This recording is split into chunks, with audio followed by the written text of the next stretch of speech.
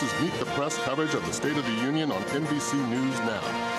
Here are Chuck Todd and Kristen Welker.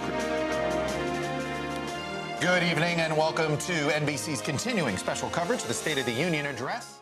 Joe Biden's first officially as president as he faces a war abroad, declining support at home, and an election year as we enter year 3 of this pandemic. A lot to break down, Chuck, so let's dive right in. It has been a split-screen night with American politics center stage here in Washington, but so much attention also on Kyiv as Ukraine and its president withstand another night of Russian attacks.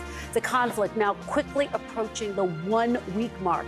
It's rattled the globe and even leading to Russian threats of nuclear engagement. And it could be transforming the Biden presidency. We'll see. But the president's remarks tonight did not linger on the conflict. He spent about 10 minutes on the issue as he announced a series of new measures against Russia. Department of Justice is assembling a dedicated task. Thank you.